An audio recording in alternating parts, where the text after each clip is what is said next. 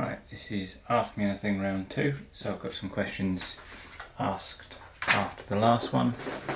I'm going to be throwing some medium travel mugs and I will answer as I go. So, as per last time, any questions from anything I say or just general questions, put them in the comments and I will answer them in the next video. First question is a very good one. It's a big question, which is how do you price and sell your work? So I mean that encompasses an awful lot of variables.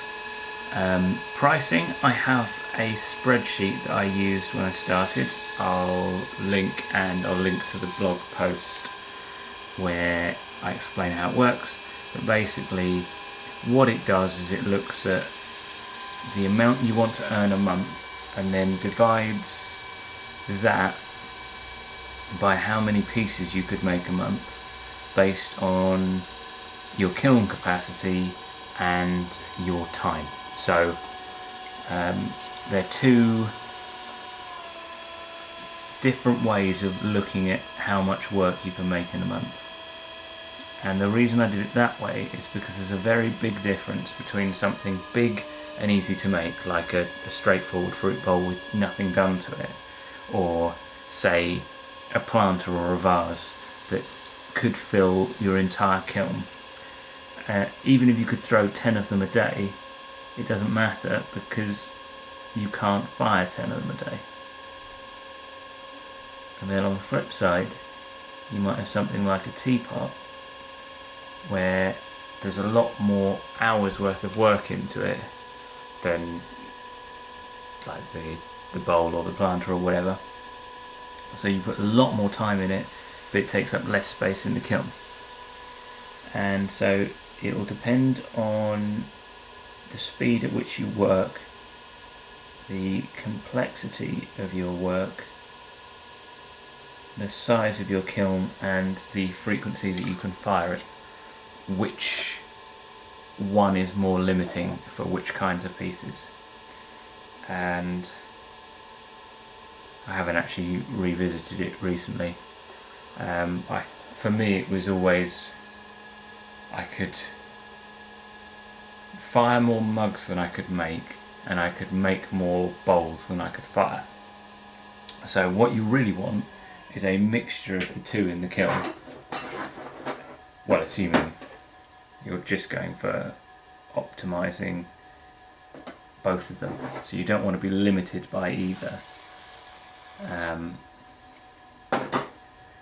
then depending on how much money you need for where you're living, that answer will be different. If you're trying to make pottery your sole income in a city, that calculation is going to be quite different to someone who owns their own kind of house or whatever out somewhere that's very cheap to live. So check that out for a rough starting point as to how much you need to charge, and that's how much you need to charge, not how much you should be charging, but it sort of sets the minimum amount, as in you need a certain amount to cover outgoings. This calculator makes some assumptions which aren't going to be true, such as every piece being sellable and no wasted space in the kiln and everything tessellating perfectly and so on and so forth, meaning that you probably need to charge significantly more. Although I did build it with two kind of, it works it out based on two numbers, so you tell it what your minimum is and what your goal is. So obviously if you're charging your minimum number, then you've got to contend with the fact that any wastage and loss and additional costs mean that you're now not earning your minimum. But yeah, it's a starting point. And then how do you sell your work? Well, that is a much bigger question, and to be honest, I mean, that really warrants its own video. But the short answer is that it depends. It has changed obviously with COVID, but I was always going to sell online anyway because I don't really like selling in person. And if you're wondering what this is, it's a little it's actually the stirring stick that I got with some resin, and I've cut 2 notches in it, if you can see that, and those notches, when they line up with the clay, the travel mug lids will fit perfectly for, annoyingly, for this clay and the KGM, which I am stopping using, which is actually a question coming up about that, so I'll wait until then to explain. But yeah, based on individual shrink rates. Next question, do I ship to Australia? Yes. I use FedEx at the moment for all my international, pretty much all my, other than tools, pretty much all my international stuff gets sent through FedEx. They are currently only operating the priority shipping to Australia, so rather than try and keep on top of what they're charging to which countries, I just make a little bit less money and you get your stuff sooner if you're in Australia at the moment. But I'm pretty sure once COVID settles down a bit, that'll go back to, they'll offer more options again. How did I get started and how did I decide to be a potter?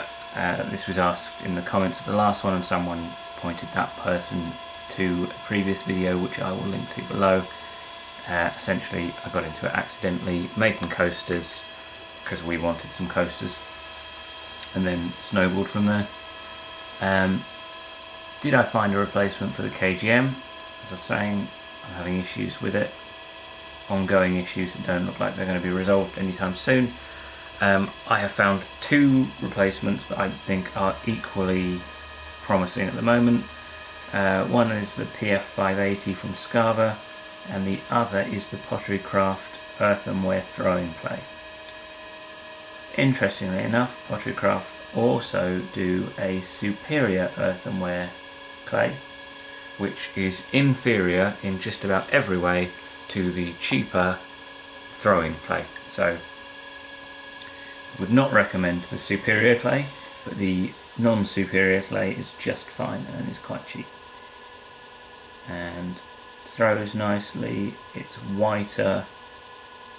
The only thing is it's very soft in the bag, which is the only reason I haven't fully committed to that one, because it's harder to throw bigger pieces, and I don't know, I just need to get used to it maybe. But I've ordered more of both of them and I will be throwing more with them over the coming weeks and months, particularly over the coming weeks, because I have a Valentine's special glaze which I will hopefully, see if I've got a picture of one, I'll edit it in. It's going to be a pink sprinkles sort of glaze, and I think that'll look much better on a light clay, so I want to get that sorted in time to make stuff and have them ready for Valentine's. So yeah, I'll be using more of that coming, right, yeah, I'll be using more of that over the next few weeks. That's good. These require a bit more thought than the swirly things I was throwing last time, and it's hard, I mean it's hard enough talking coherently and throwing, but these are harder than the pieces in the last video were. So apologies if I keep stopping talking when I'm doing something more precise. I don't really know I'm doing it till I catch myself afterwards, but there are points where I can't do both. This is a good question. Okay, well, I say it's a good question. it's a question that I don't think many people could answer, but I can because I've done it. Is it worthwhile to drill pinholes in the wheel head yourself? The reason being that they were looking at a wheel that didn't come with the pins, and the pins are very useful for pinning bats in. My old wheel didn't come with pins, and the wheel head wasn't removable, and I was kind of setting up my studio cheaply when I got the wheel, so I didn't look into having someone come out to drill the pins. You can send, if you can get your wheel head off, you can often send them off to kind of manufacturers, and there will be people who are equipped to drill holes, and they will drill holes for you if you want them to. I didn't look into that because I couldn't get it off to send, so they'd have had to have come to me, or I've had to ship a rather hefty wheel, and I didn't have the money for that, and to be honest I thought, how hard can it be? Now, it's not hard to drill effective holes, and they will work, but they will work to a degree. And the reason is that even if the distance between them is exactly what you wanted it to be, if they are off centre, as in off, they don't, if you drew a line between them, it doesn't pass exactly through the centre of the axle. It's not a problem when the bats are on the right way round. And it's not a problem if you don't put work back on the wheel, like, well, you've seen in previous videos of mine. What I'll do with these is I'm setting them aside on the bat, and I'll bring them back tomorrow to do the first trim while they're still stuck to the bat, and wire them off afterwards. Now, if your bat pins aren't perfectly aligned with the centre of the axle, you have to make sure you put them back the right way round, because even though the holes are the right distance apart so the bat will fit on either way round, if they're off centre even slightly, any movement is exacerbated. So if you're half a millimetre off, just one pin's migrated round slightly, like if you imagine a slid, nice and stuck with slip. Yeah, if I slid the bat round just a fraction that way, the pins are still the same distance apart, but they're now not centered.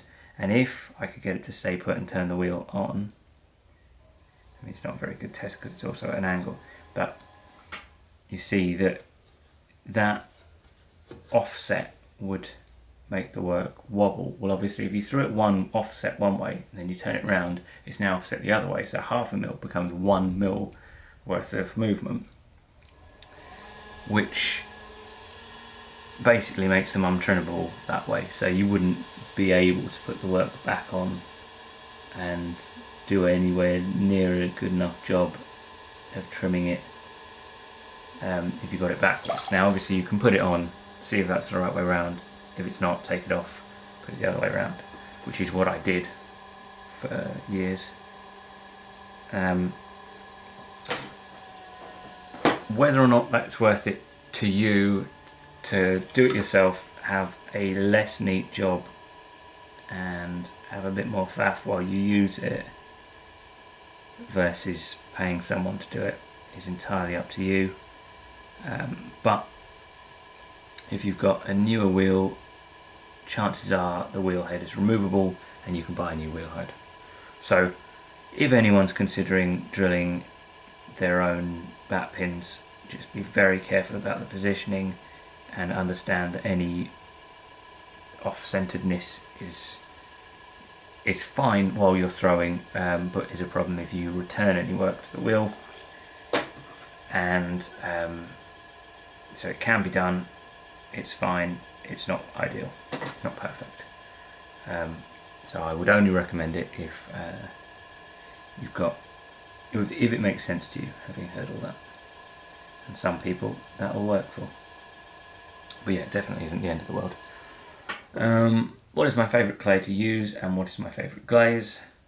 Well, it would have been KGM until recently, which means it's now this clay, which is anthracite, which is in a lot of ways very similar to KGM, except it's not currently causing me issues, and I prefer the colour of it. To work with, it's basically the same, but pretty much, I think all bar one of the mugs of mine that I've kept and have at home are in the anthracite, because I prefer how most glazes look over it. And what's my favourite glaze? At the moment it's Midnight Surf, which is named Midnight Surf after Ryan from Midnight Ceramics, who make kind of short run interesting glazes, so check them out. I'll post a link if you haven't seen their stuff. They make, yeah, it's just an interesting glaze company who would, because I know Ryan knows his glaze chemistry well and is setting out to make them reliable and well formulated glazes. You kind of know what you're getting with that, and they are going to be good glazes and they're interesting. He's doing interesting stuff with chemistry, and it's a cool idea to have a small batch glaze, like an artisan glaze company, plus he's doing it well, so definitely check them out. But he sent me the Frit 3269. I posted about in the previous video what makes it so interesting, and what makes it interesting is it doesn't have any alkaline earth in it, pretty much, so you can then make interesting glazes. And the first thing I tried was reformulating a floating blue without any calcium, pretty much, other than the residual, without any calcium in, just using strontium, and that's Midnight Surf. Recipes on Glazy, I'll post a link below, and I'll post a picture now. But not only is it the most interesting single glaze I've ever used, it is also, thus far, incredibly reliable. It goes on really well. You don't need it to be super thick to get a nice colour, because a lot of glazes that have a lot of movement and patterning in when thick aren't so nice when thin, and that was the thing I always hated with regular floating blue, was that if you put it on too thin you get a really meh colour.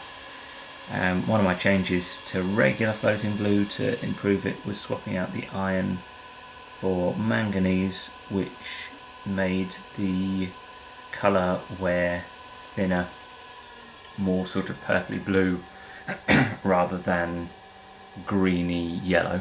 So it's a vast improvement. I've got a blog post about this, because it's all done as part of the Ceramic Materials Workshop Advancing Glazes class. I was experimenting with floating blues, and that was I came up with some other tweaks that you could make with the simplest one. Is just swap the iron for manganese, manganese dioxide, and you can do a 1-for-1 swap. It doesn't drastically alter the chemistry at all, doesn't drastically alter the colour, but the change it does make is nice. But yeah, even with that, floating blues, regular floating blues, tend to be a bit rubbish over light clays when they're thin. They look exactly like that. They look like a glaze that's been applied too thin. So my work generally needs the glazes to be relatively thick to get the patterns that I'm after.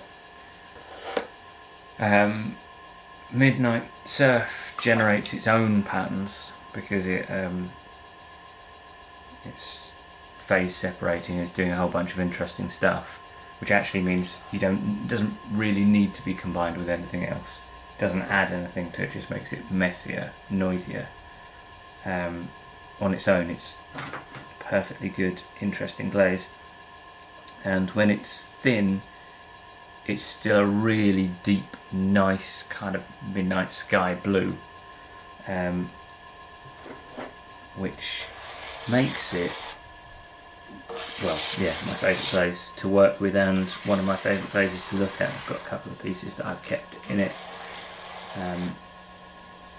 and I think it's easily the glaze that's the most interesting on its own, and probably up there with some of the combinations that I layer several glazes to get them to do more dramatic things. It can kind of rival that on its own. So, a good glaze to purchase from me and a good glaze to make yourself from the recipe on Glazy, if you can get over the frit.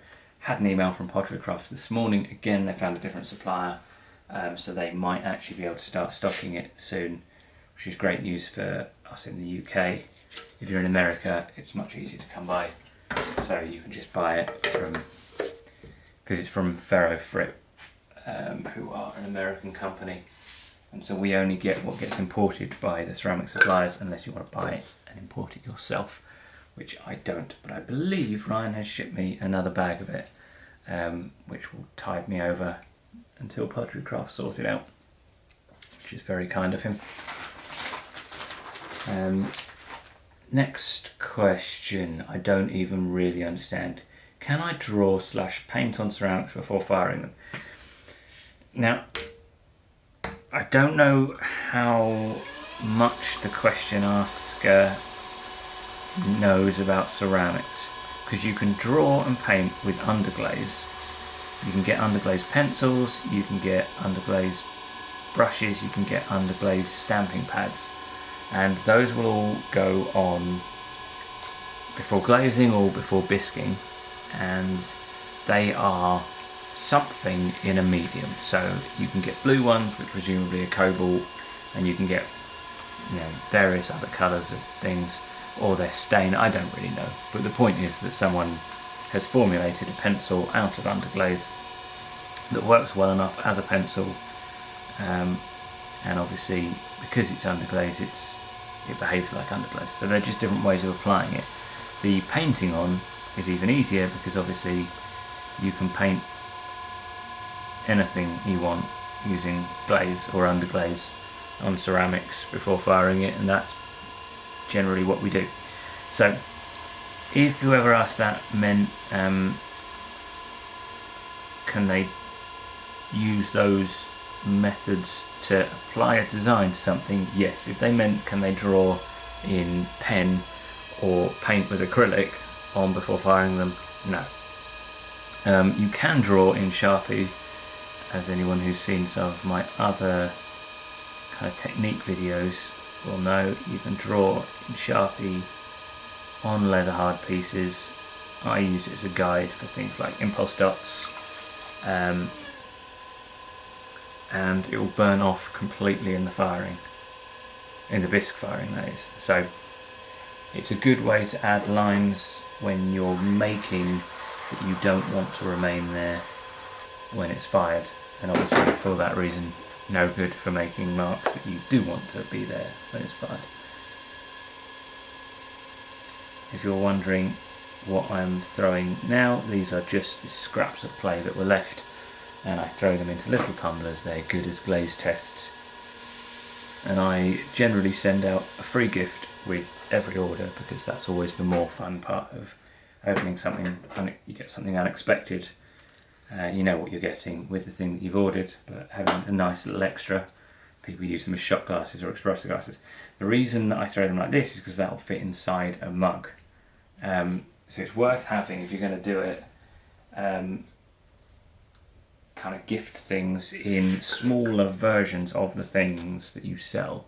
So that's part of where the trinket bowls, if you can see them in the background, they fit within all the other bowls, so they're a good thing to include. If someone orders a fruit bowl, you can give them a matching trinket bowl. If someone orders a mug, you can give them a matching or not matching, depends how organised I've been, but you can give them a little tumbler and it goes inside, doesn't take up any extra room, and it's a nice gift. And a lot of people who have uses for things like that will find them just as good as the mug. I mean, I'm sure some people get it and wonder what they're going to do with it. If you don't have an espresso machine and you don't drink small amounts of anything, then maybe you might use it for kind of sauces when you're having a meal that you want to kind of put something out on the table. I don't know. I'm sure some people don't really know what to do with them, but that's what they are. That's why I'm throwing them. The nice thing is, sorry, you don't need to weigh out the clay particularly. It's about 150 grams, but just a small ball of clay, and having a variety of sizes is good, so you really don't need to be too precious about these. What is the tool you could not work without in your studio? I mean, I use the wheel more than anything, obviously. But if we're talking just tools, the ones that I use the most would definitely be the ribs. Oh no, sponge. It's got to be the sponge. So I use a Zeem porcelain sponge. They're a little less commonly seen. Most people, if they're using anything, will use a mud tools one, or will use these sort of ones that you get for, well, in the kits, the starter kits. There is a big difference. I'm not going to say that it will make a big difference to everyone, but I find, because these are much denser, so they're more like a halfway between a sponge and a rib, so it means you can throw differently with them. Those, the one I was just waving about, and the mud tools ones are softer, meaning that it's the pressure of your finger through the sponge more than it is the sponge as a rib. If you're used to that, you might find these a little strange at first, but I much prefer them. I've got both, and I only use these just because, I mean, firstly it's what you're used to, and secondly I think that solid ribness is a really nice addition to throwing. It makes everything a bit smoother because it distributes the pressure more over kind of spreads it out over an area, so you don't get such pronounced throwing lines, and you can apply more force without warping the clay. So if you haven't tried one, get one to try. They're not that much more than any other sponge. They're not stupidly cheap like the ones that you can get from Amazon in those packs of 10 for £1, but if you're looking at good sponges, try a Zeem one. Of course, they do a stoneware one. I think I might have used it once and it wasn't drastically different. The porcelain one's a little bit finer grained, and I like it. So yeah, that's the one tool that I definitely could not, well, I mean, obviously I could replace it with something else, but I wouldn't want to throw without a sponge, and I wouldn't want to throw without one of those sponges if I didn't have to. The other tools, the triangle turning tool, my foot trimming tool, is very useful, though every piece has one of the two of them depending on what the foot's going to be. And then I've got this rib. Someone asked me and I meant to reply, but the way that YouTube comments work, I lost the comment, and it's hard to find out where it went, just because it only tells me of top level comments and makes them easy to find. So if you comment on a video, I can always find them. They're very easy to find. If you reply to one of my comments, I get a little notification that once it's gone, I then have to manually go through each video to see if I can find the comment that you replied to. So someone asked about this. It's by a company called Color Robia. I've only ever seen them from what are they called?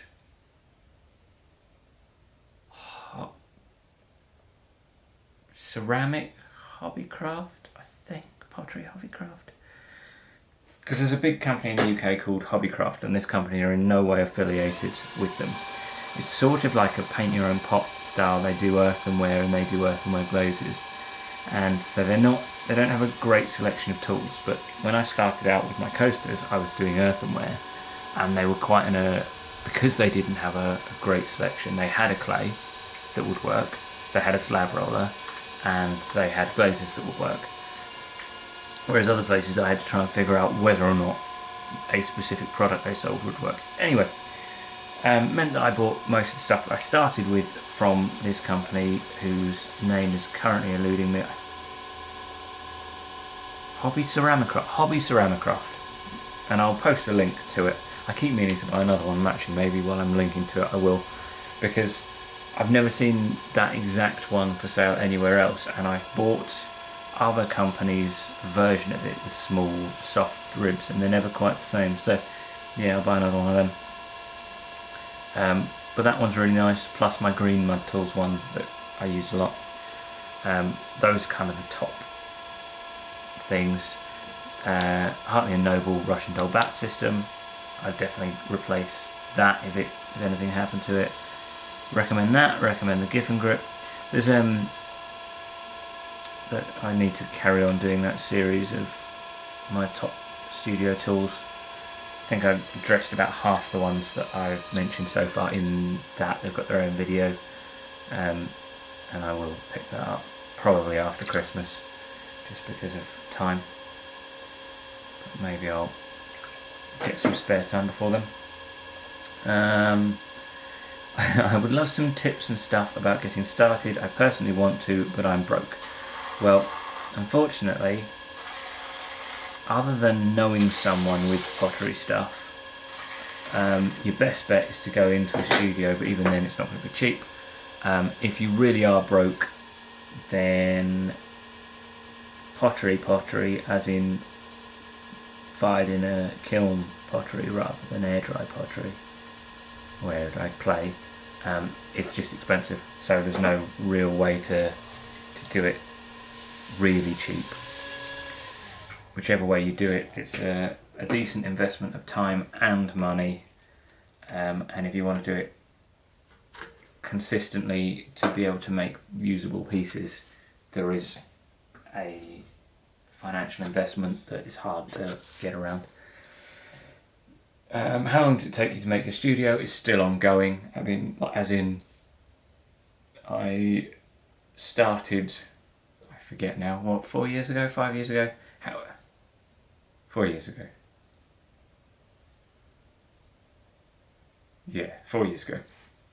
And I bought some of the stuff, and then I bought this wheel earlier this year. So obviously, and I'll be buying a new kiln next year.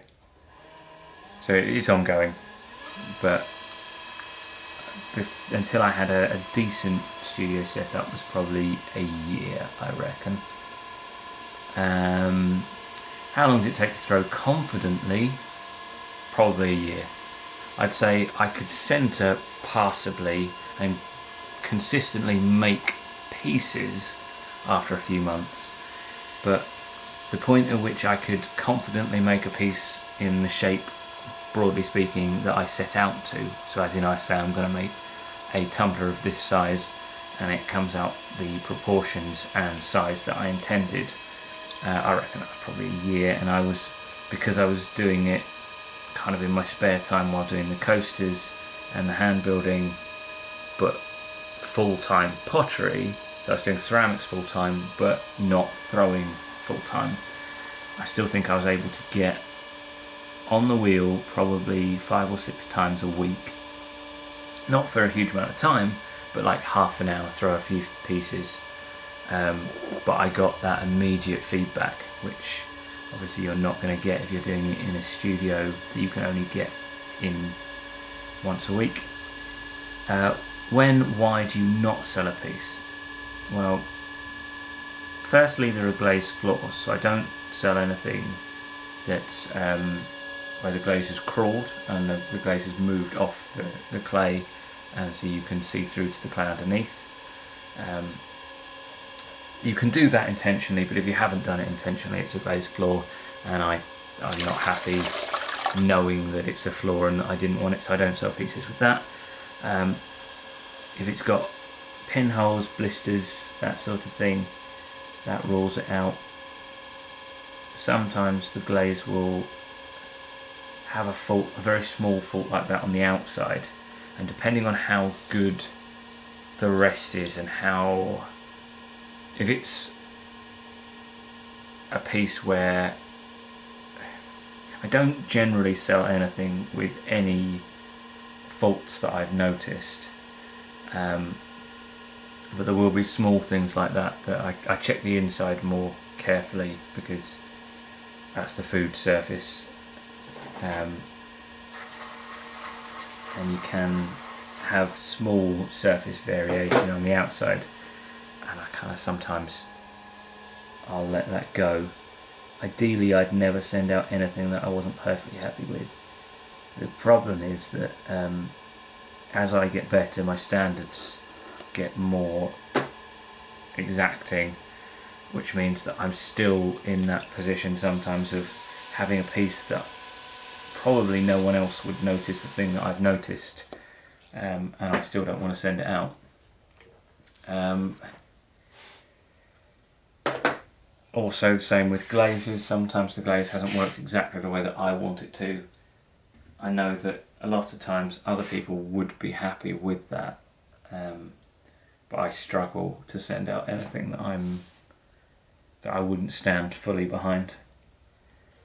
So it's an evolving thing. There are some things that immediately rule it out, and the blisterings, especially on the inside, is one of them, which is the issue that I was having with the KGM, just blistering like crazy. If I look at a piece and think that I wouldn't be happy if I saw someone using it. So as in, I'm looking at it thinking that's probably good enough that no one else would notice the flaws, but if I saw someone, you know, post it to Instagram or whatever, I wouldn't be happy. Rather than thinking, I'm glad you got that piece, it's a really nice piece, I'd be thinking, oh, that piece isn't right, I won't send it out. Especially now I charge a bit more. When it started I charged less, and I like to think that I charged the right sort of amount for the skill that went into the pieces, but as I've got better and as my standards have got better, my prices have also gone up, so it's important to kind of maintain that, you evolve your standards as your prices go up as well. So there's no hard and fast rules. A lot of people draw a line somewhere, and some people might think that I draw the line kind of too low and send things out with that they wouldn't have sent out. I don't know, to be honest. I don't know enough potters who have my work. Yeah, I don't know. It's an interesting one. But I guess the real test is once you go beyond the does it have any flaws that would make it dangerous to use or unusable or anything like that. If it's a usable piece where the flaws are aesthetic, it just comes down to how you feel about it. If you look at the piece and think it's a really nice piece, I'd be happy to use it, that's one thing. If you look at the piece and think it's not a nice piece, I wouldn't be happy to use it, but I don't know if anyone else will notice, up to you. And then each situation's different. If someone needs it for a deadline, I've had personalised pieces where they're needed for a given day and they've had a flaw that might have meant that someone with a relaxed timeline would have it remade, or at least check that they'd have it remade. Obviously, again, nothing that would make the piece not safe to use, but certainly that does factor in. If it's a choice between them having nothing or having a piece that's slightly less than perfect, I think most people would rather have something, but if in doubt, ask the customer. Send them a picture of it and say it'll take this long to remake and this is the problem, and you'll get split. Some people say there's no rush, if you think you can improve on it, do it. Some people say that flaw is fine, I like it that way. But yeah, go with your gut, go with your conscience, and if in doubt, at the very least check. But always better to send out things that are perfect if you can. So I tend to err on the side of remaking wherever possible. Final one is, what are some great online resources for new clay makers to learn further about techniques, skills? good question. I'm probably a bit out of date on this because when I was looking, it was a few years ago. There's Ceramics Art Daily, there's the Potter's Cast. If you go through, you'll learn so much from listening to them. Obviously people on YouTube, I try and be useful. I know John does. So between us, I don't tend to watch that many YouTube channels for educational purposes now because, or at least not specifically. You can always learn stuff from other people, but there's certain things like I'm not going to change how I throw because I've seen someone else throw differently because once it becomes entrenched, it's unless there's a good reason to change, it's just one of those things. So you just do it the way that you're used to. I'll post any resources I think of in the comments. If anyone has got any suggestions, comment them and I'll edit them in. But there are some great resources, and then obviously Glazy if you're making glazes, but if you are literally just starting out, you're probably not doing that immediately. Glazy's great. Ceramic Materials Workshop, who I mention a lot, are great. They're pricey. If you're not at the point of making your own glazes, then there's no need to think about them. But when you are making your own glazes, you could do a lot worse than taking the Cone 6 class, which is the cheap one. The full Understanding Glazes Online course is $500, which is quite an investment. It's worth it, but you have to be at the point where $500 is a worthwhile amount of money to spend, however good the course is. And yeah, I'll post anything else I think of. So if you've got any follow-up questions or any new questions, post them. I'll do another one of these next week with any questions from that one. And that's it really. Anything else? Well, just comment anything below, anything you think I could change about these, anything you think I could improve, or anything like that. Comment below. And yeah, see you next week.